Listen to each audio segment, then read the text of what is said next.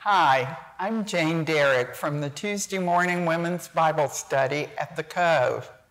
Every year when I enter December, I am filled with joyful anticipation of Christmas.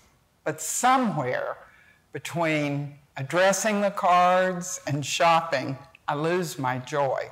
Do you know what I mean? You know what I mean, don't you? So what can we do? What can we do to recapture the joy?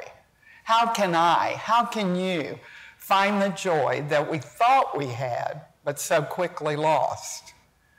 Well, the Bible tells us that over 2,000 years ago, an angel of the Lord appeared to shepherds, a group of shepherds gathered on a hillside just outside Bethlehem. And the angel proclaimed to the shepherds the good news of great joy to be found in Jesus. And you know what?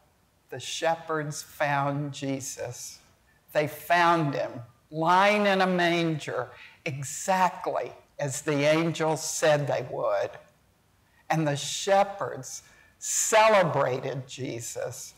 And there they found the joy the angel promised. That same joy can be ours today. I want to invite you to join me at the Cove. January 7th, it's a Tuesday morning. We're going to begin an 8-week study on the birth of Jesus. What a way to begin a new year. You and I finding great joy in the celebration of Jesus. I can't think of a better way to start the new year. Can you?